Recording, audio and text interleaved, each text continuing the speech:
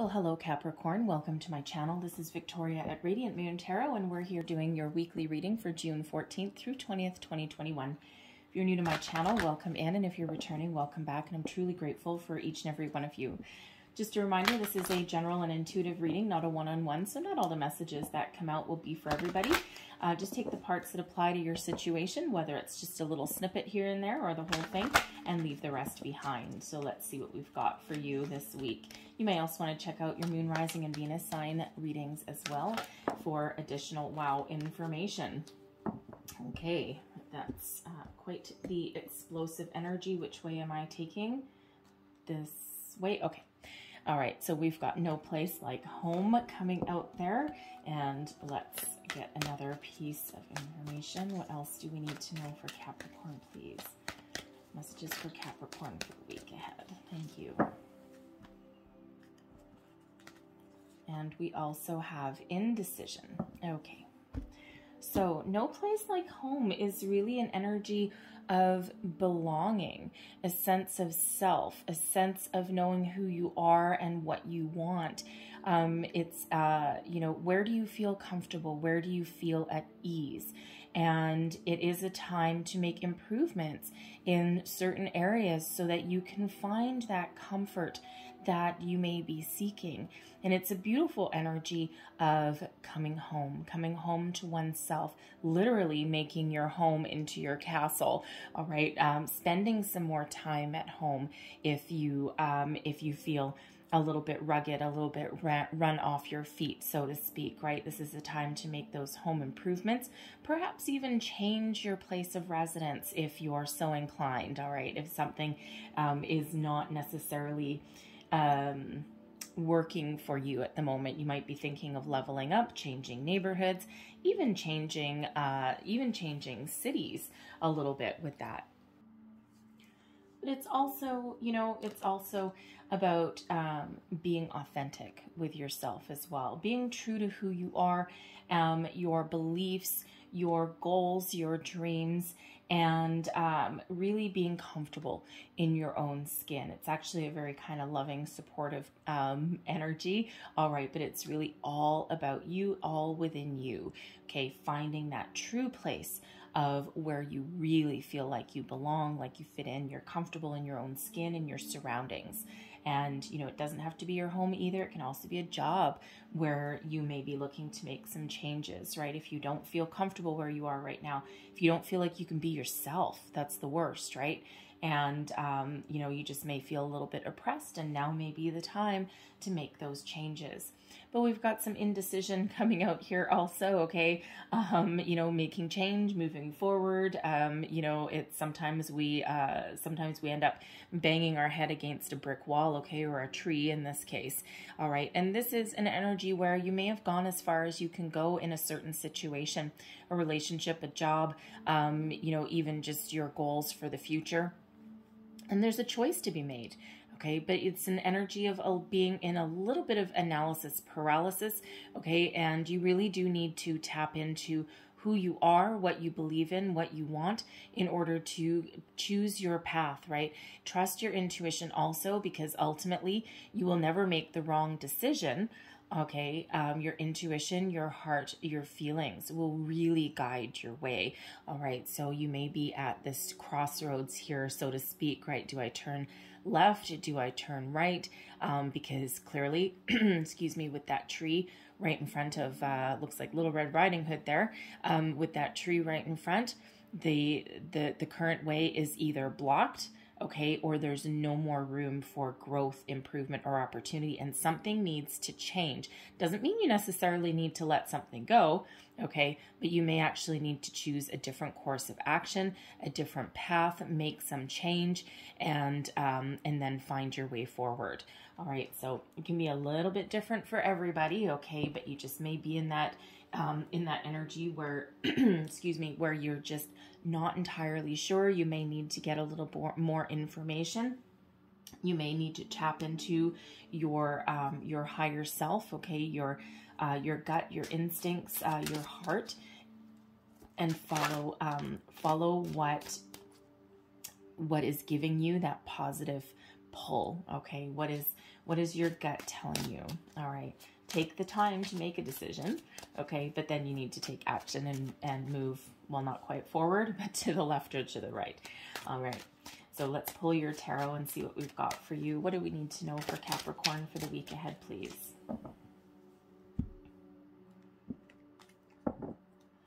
So current situation, we've got the Page of Cups crossing you. We've got the Chariot. There's that energy of, you know, not moving forward, okay? Not quite moving forward, okay? Something is blocking you. All right, what is beneath you? We've got the Two of Cups. Advice from Spirit, the Eight of Swords. Crowning you, we've got Death. And your outcome energy, we've got the Three of Swords and also the Hierophant there as well. All right, so Page of Cups. You're ready for something new, something more uplifting. And this is, you know, you may be looking for a creative opportunity, a new love, improving your current relationships, leveling up in your relationships. You may be waiting for a message. You may be waiting to put yourself out there. And, you know, but the pages are usually, they bring messages, okay, but they also represent something new. So some new phase, some new, something new altogether. Okay. So you may be making some significant change, and, you know, you're looking to open your heart here as well. When we've got the Page of Cups, it does sometimes come with a bit of a surprise. You know, so you could be, if you're in a relationship, maybe you're waiting to, you know, to level up in that, right? Move in together, get engaged, okay? Head down the aisle, whatever a further level of commitment, a higher level of commitment means for you. If you're single, you may be looking for a new love, right? And you're like, oh, where is it? And you're just waiting. All right. And you're just not really moving forward. Okay. But you may need to do something about that. Okay. But it's going to also be a new job. All right. Something that you love. Your heart really is trying to guide you and trying to lead you into the right path, the right direction. Follow it. And when you follow your heart, when you trust your emotions, your feelings, you remain positive.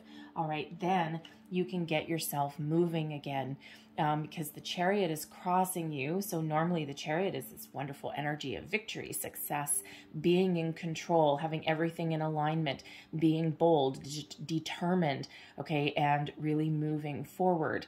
It is one that you're following your path, following your destiny, where you meant to be, and, you know, overcoming all of your obstacles. But when it's challenging you, this is an energy of not moving forward, okay? Something is blocking you.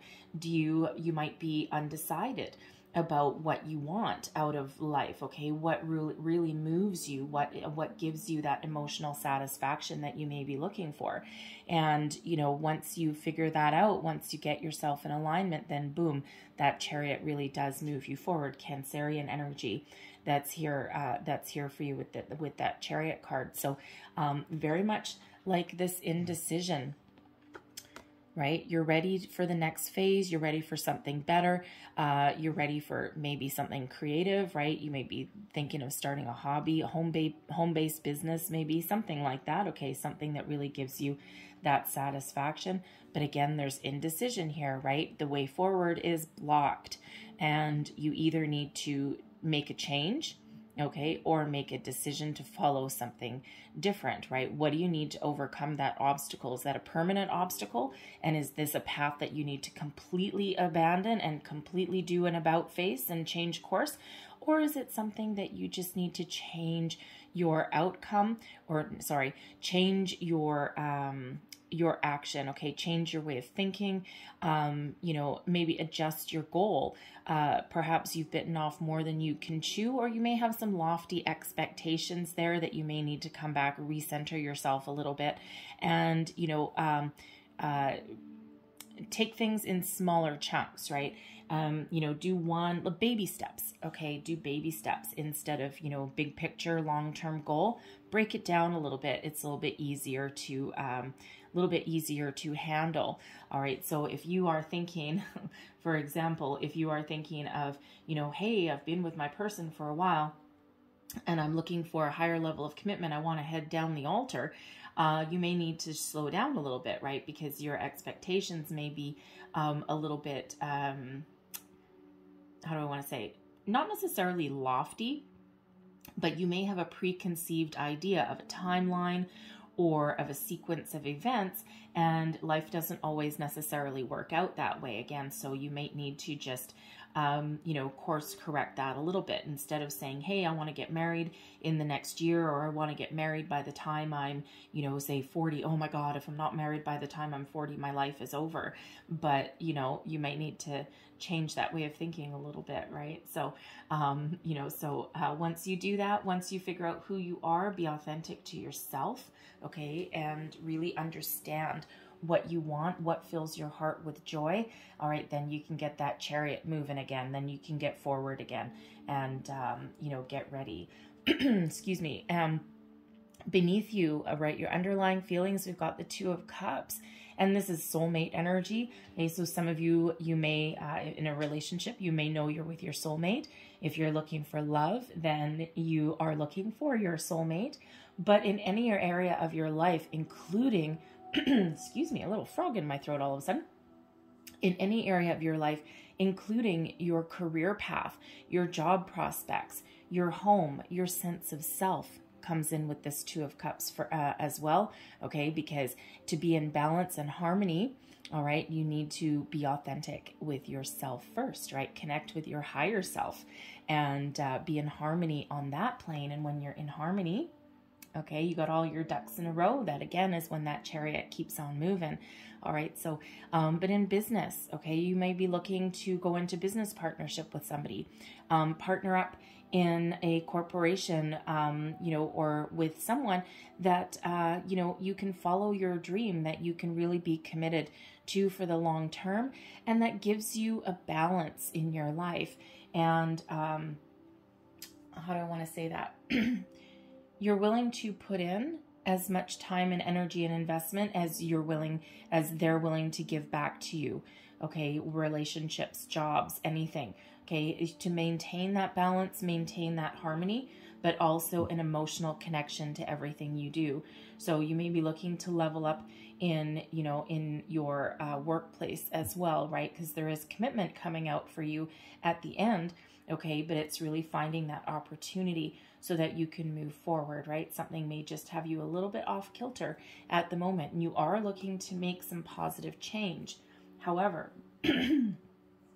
advice from Spirit, the Eight of Swords, is release yourself from self-imposed restriction, from fear, from doubt, from worry, from feeling as though there's no opportunities in front of you. Listen to your intuition.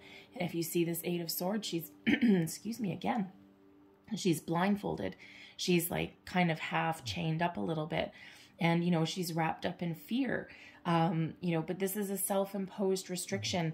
And this is really your mind playing tricks on you. Okay. And again, the main message is follow your intuition, follow your heart, be true to yourself, be authentic to yourself.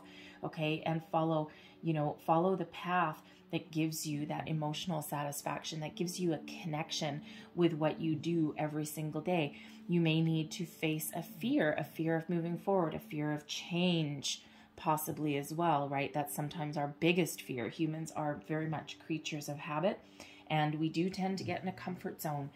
And sometimes it can be really hard to make a change because it's like, well, I'm not really happy where I am, and I really know that there's no way forward and that there's no room for growth, or, I know I might need to change something, but I'm kind of comfortable where I am because at least I know what to expect.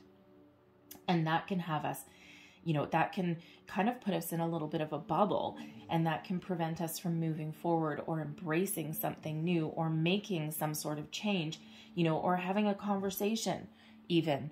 Okay. Sometimes having a conversation with somebody is a difficult thing, especially if it has to do with leveling up in a situation. Okay. A promotion, a raise, right? March into your boss's office and say, hey, you know what? I've done this, this, and this, and you promised me this a long time ago. And, but that can be really scary to have to go in and do that, right? It's also a little bit demeaning because it's like, you know, if your boss doesn't know how valuable you are and doesn't know that the work that you've done, they should be giving you something automatically. You shouldn't have to go and beg for it, right? You should get it automatically, right? So you're looking for that harmony, either in your current situation or something new where you might not have to do that. And let's face it, you know, not all people in a managerial role, or not all bosses, are necessarily they don't necessarily, sometimes they lose touch with reality. They tend to have a lot of things on their plate, and sometimes they forget about the reality of their employees sometimes, right? Especially depending on who you work for. Certainly not slamming all bosses. I am one myself, okay? But sometimes you need to sometimes the bosses need to step back a little bit and put themselves in the shoes of their employees. It's not always easy to do, especially if you've got a heavy workload, right? A lot of companies do tend to you know, overwork their people. And, you know, it's not necessarily just a 40-hour-a-week job, right? So, you know, there may be something there that your boss may be a little bit out of touch with the struggles that their employees may be facing, right? So, you know, unfortunately, sometimes you do need to go in and demand what you want, okay? Or you know, remind them of what you were promised, right? But it's scary to do that. So Spirit really wants you, whatever is holding you back, is to release your fear. Face your fear, do it anyway, okay? And then follow your heart, listen to your intuition, and you're not going to do anything wrong, okay? So crowning you, we've got the Death card. Some of you really are thinking about letting something go, okay, and making positive change. Now, when we do have the Death card, yes, it can absolutely be an ending to something, okay? One door closes, another one opens. So there may be a situation that you're dealing with right now that you may be, again, afraid of choosing a different direction, choosing a different path, although you're thinking about it.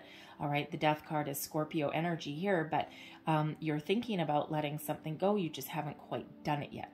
And again, it might be a little bit scary. You might have a little bit of fear, especially if you're changing jobs. You may not want to make a final decision, okay, until you've got something else lined up for yourself, right? We don't want you to be, to be short of money or destitute or anything like that. It's always good to have something a little bit more lined up, okay? But again, you're not necessarily always thinking of putting something to an end here. Although granted, you may be thinking of putting a relationship to an end, okay? But it can more often represent a transitional energy, a form of rebirth, okay? Out with the old, in with the new. But sometimes when we say that, it actually means making improvement.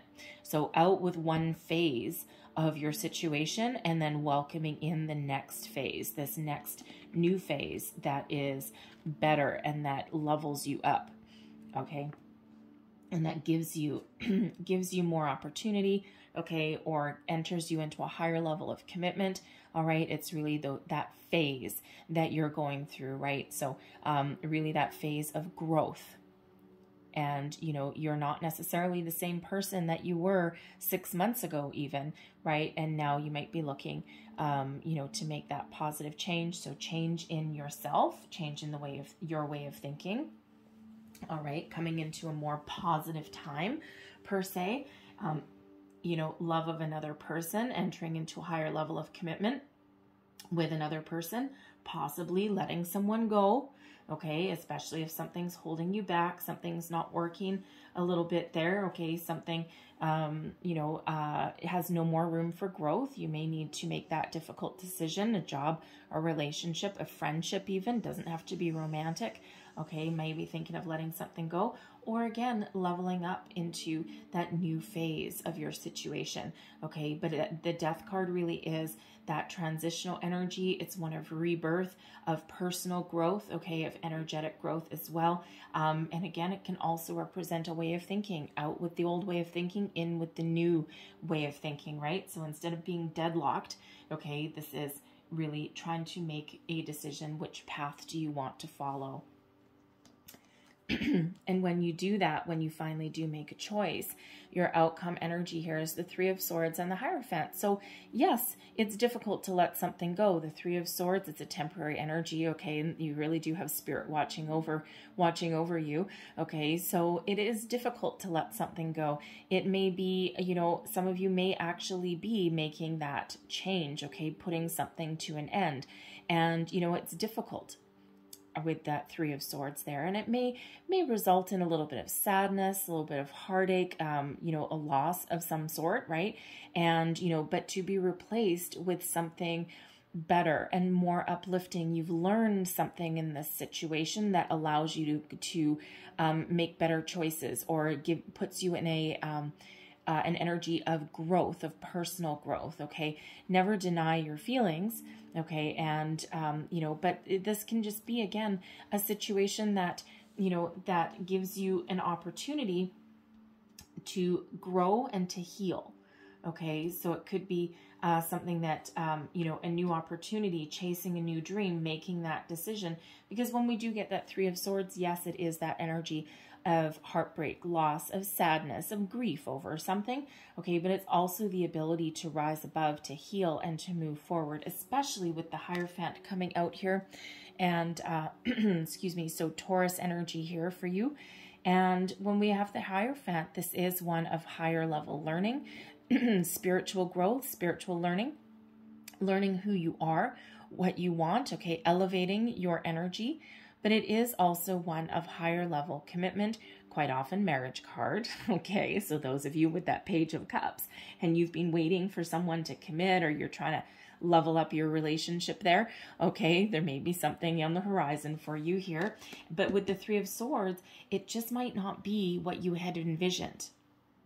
So even though there's something that is committed here, something that levels up for you, that Three of Swords can represent that it just might not be what you had pictured.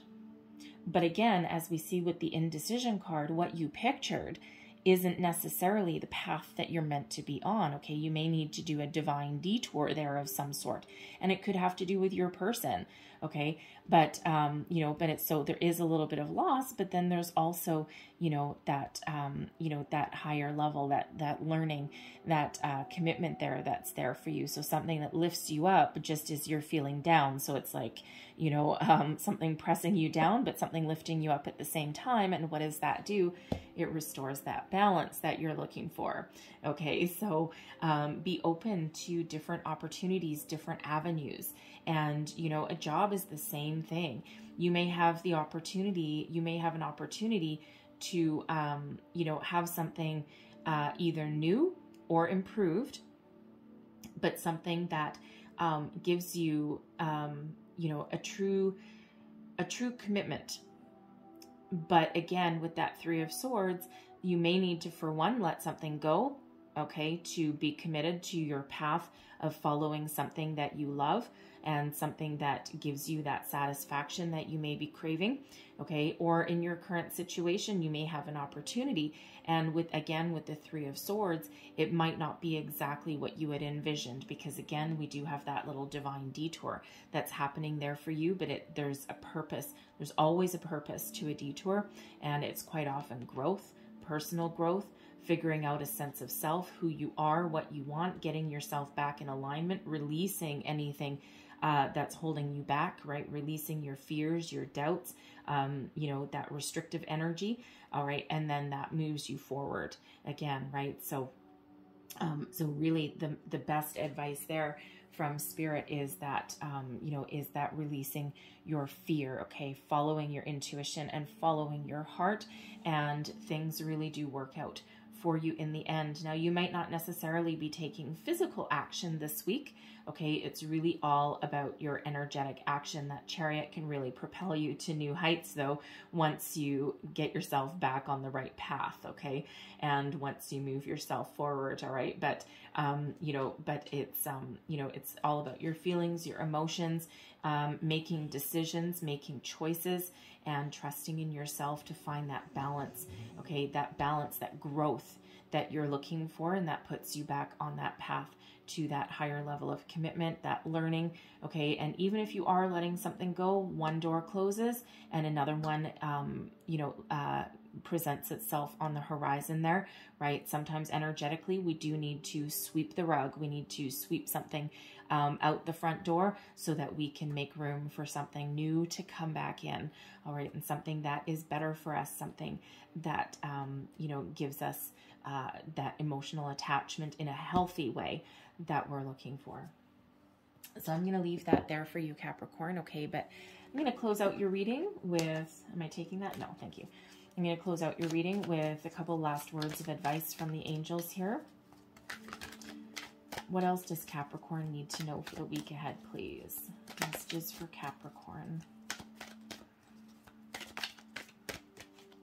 All right, thank you.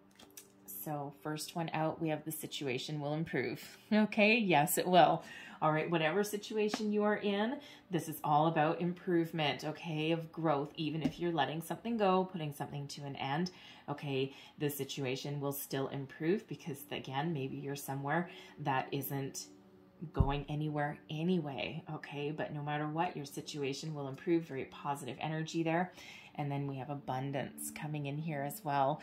Okay, so beautiful energy there for you. So abundance, of course, takes many forms. Okay, abundance is, a lot of people think, oh, abundance, money. It doesn't necessarily always mean money. Abundance is having everything you need plus a little bit more. Okay, it's not necessarily that $1 million windfall or anything like that. Okay, but it's about being very comfortable and having a little bit more than you need. And it can be love, relationships, sense of self, energy, commitment, right? You can have an abundance of commitment, okay? Personal growth, whatever that means for you, right? Abundance is a wonderful energy. And, the angels really want you to know that, when you make a decision, get yourself moving forward and embrace the change that you may need to make. Abundance is yours. Okay, there's that commitment moving you forward. Okay, so I'm going to leave that there for you, Capricorn, but I really do hope there was something in this message for you, whether it was a little bit or the whole thing. If so, please don't forget to like, share, and subscribe. And I thank you for watching. I hope you have a wonderful day and a fabulous week. Okay, so I will see you guys next time. Bye-bye.